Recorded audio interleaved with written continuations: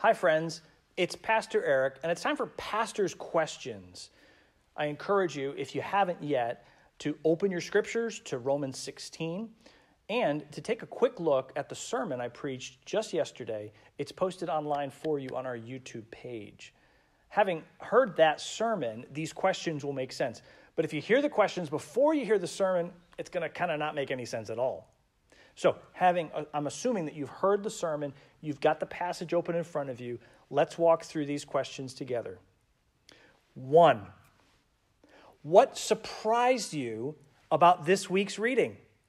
Besides how short it is, what surprised you about this week's reading? 2, for what reason did Paul mention some of the occupations of the people listed here?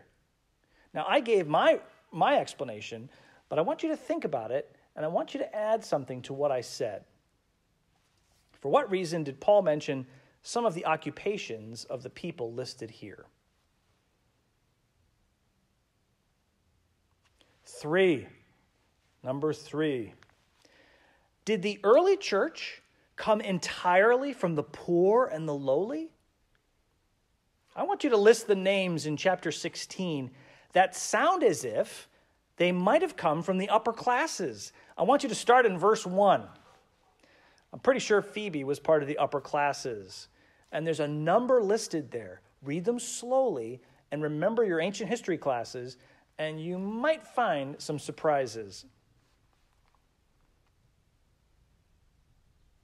4, how should the church use archaeology? Have you ever thought about that? Well, that's the kind of thing that I think about when you've got a big archaeological story here staring you in the face.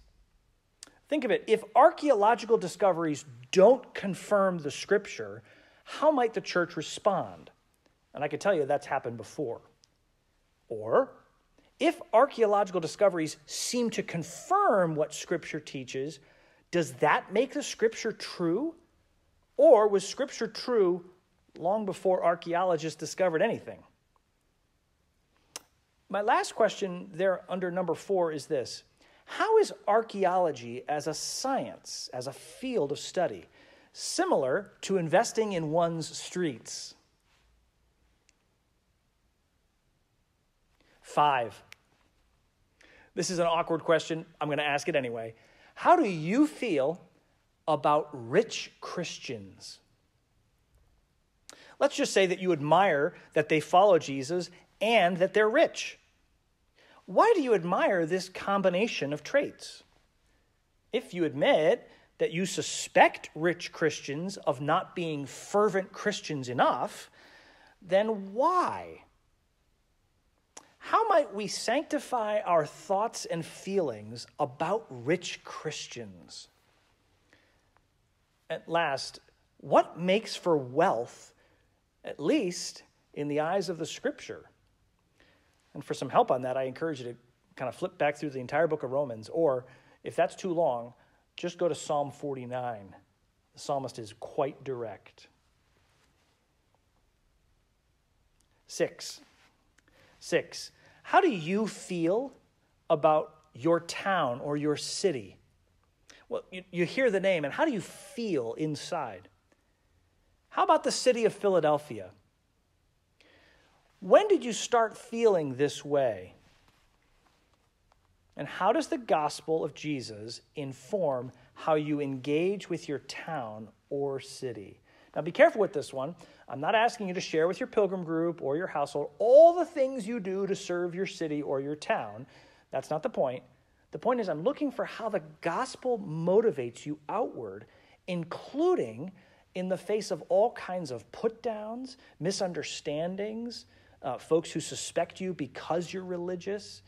Think of that angle on it, not all the things that you might be doing.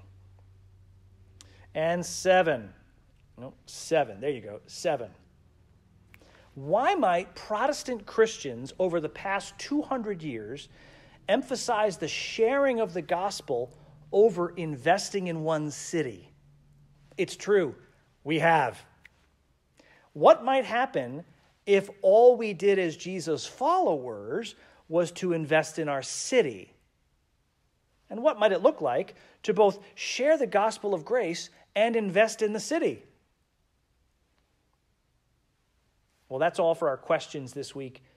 Remember, I haven't said everything about our passage. There's so much I'm sure that I've missed. Discuss these things together. Enjoy the scriptures. They are God's word to us. And reach out to me if you've got questions that I might be able to answer. Thanks.